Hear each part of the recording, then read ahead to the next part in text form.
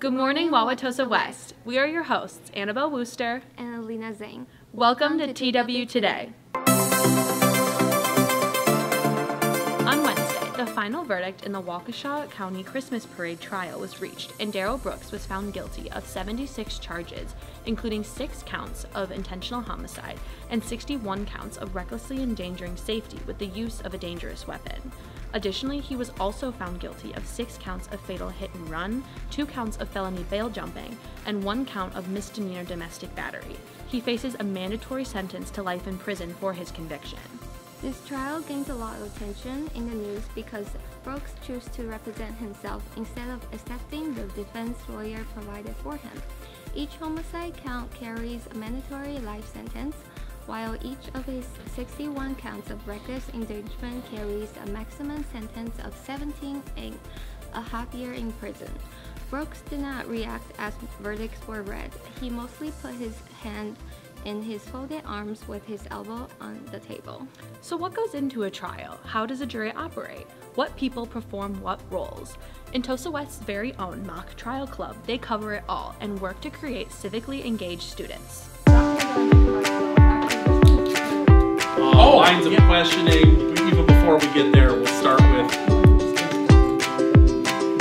I like mock trial because you get to grow really close with other people, and it's really interesting to see the different aspects of both sides, because you can see 2 different totally sides of the story, and you really figure out that no one really has the truth.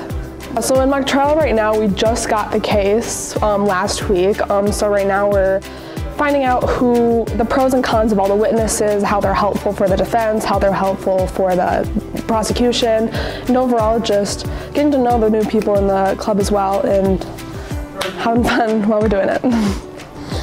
So I've been in the social studies department here at West for, this is my 9th year and 8th year of doing mock trial. I think we're focusing on ways that we can be a little better organized than we have in the past so that we're more efficient. We have a limited amount of time that we can meet each week, so we want to make the most of it. So that's kind of what we're working on right now. One of the things that's new is Paul Raffel was the attorney coach that was over there. He's actually a former judge, works as a public defender at Children's Court in Milwaukee County, so just excited to have him. First of all, trial litigation can be so much fun and it can be beautiful in a way. And the second thing, and perhaps the most important for any high school student doing this, is that I could do it. The idea that you could get up in front of a group of people and make a compelling case and try to persuade them, and that the world didn't fall apart, just knowing that you were capable of it was what sort of propels people to do it in the next setting that they're in. Act like a big shot. Act like you've been there before and fake confidence for a little bit even when you don't have it. And then eventually it will come to you. And so much of life, I think, is just getting the fear in the background. It's always going to be there, and it doesn't mean that there's anything wrong. It doesn't mean that there's anything wrong with how you prepared. And so a lot of times it's just kind of fake it until you make it. A lot of our students benefit because they're learning about, they're finding their voice and how to, become better public speakers and presenters of information. I would definitely recommend people to join mock trial, even if they're not interested in going into law specifically. Like personally, I'm not going into law, but as a witness, it really helps with public speaking, and it's so much fun. I think everyone should experience something similar.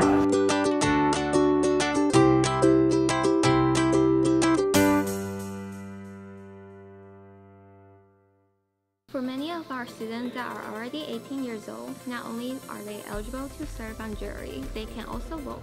Be sure to check out the article New Tosa West Voters on the Tosa Compass website by senior Camille Silcombe. She shares what is motivating students to vote in the election on November 8th. And Election Day is just around the corner. Make sure to check out thetosakampass.com for tips on how to register as a new voter. Let your voice be heard.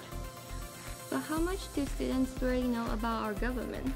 Find out in this week's episode of On the Street. What's your name? My name is Nora. What's your name? Cassie. What's your name? My name is Natalia. What's your name? Kayla. What's your name? Morgan Bosman. Do you think you could pass the U.S. citizenship test? I think so. Do you think you can pass the U.S. citizenship test? What was the question? Do you think you can pass the U.S. citizenship test? I don't know what that is, but I hope I would pass. You can pass the U.S. citizenship test? Yes. Do you think you can pass the U.S. citizenship test? Let's give it a try. Do you think you can pass the U.S. citizenship test? Yes. What are the first 10 amendments of the Constitution called? What are the first 10 amendments of the Constitution called? What? What are the first amendments of the Constitution called? Bill of Rights. Wait, I learned this. Hold on. What are the first 10 amendments of the Constitution called? And What are the first 10 amendments of the Constitution called? Those would be the Bill of Rights. what are the first 10 amendments of the Constitution called? Bill of Rights. Oh my God, wait. No, I know what it is. Oh, is it the Declaration of Independence? Okay. What are the first 10 amendments of the Constitution called?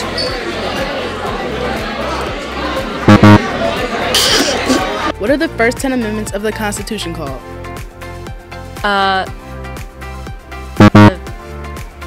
The first 10 amendments? Yes. What are the first 10 amendments of the Constitution called? In A. Wait, the First Amendments. How many amendments does the Constitution have?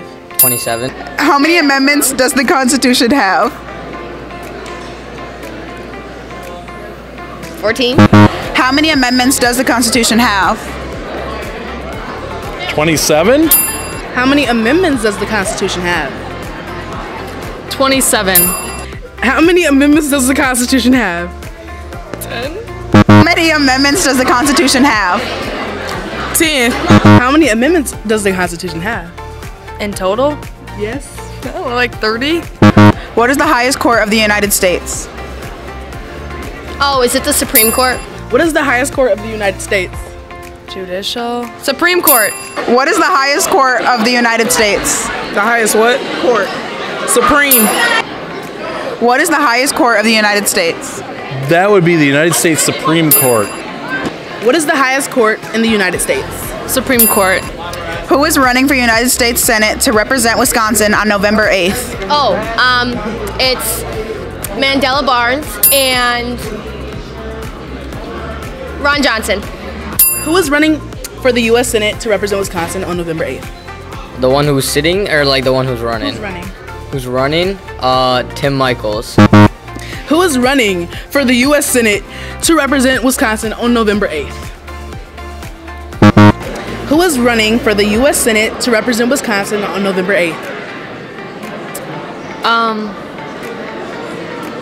Tim Michaels. Who is running for United States Senate to represent Wisconsin on November 8th? So the candidates for Senate are Ron Johnson and Mandela Barnes. Enough with all the talk about politics. It's time for everybody's favorite segment, The sports. Sadly, most fall season sports at Tulsa West have come to an end. But girls swimming is still going strong. They will compete in the Greater Metro Conference Championships this Saturday at Wauwatosa East High School. Although fall sports are coming to a close, registration for winter sports is now open. All winter athletes must register online, pay the athlete fees, and make sure they have a current physical form filled out. If you have any questions, you can see Mr. Shrimp in the activity office. And lastly, save the date for the start of these winter sports. Boys and girls hockey and girls basketball start on November 7th, and boys basketball, co-ed wrestling, and boys swim and dive all start on November 14th. Go Trojans! As for our regular announcements, HOSA is hosting a blood drive on November 4th. You can find out more by visiting their table at lunch. Alina, did you know that one blood donation can help the lives of 3 different people? Wow, that's incredible. If you are 16, you are able to donate with parent permission, and all donors will need to have a photo ID with them.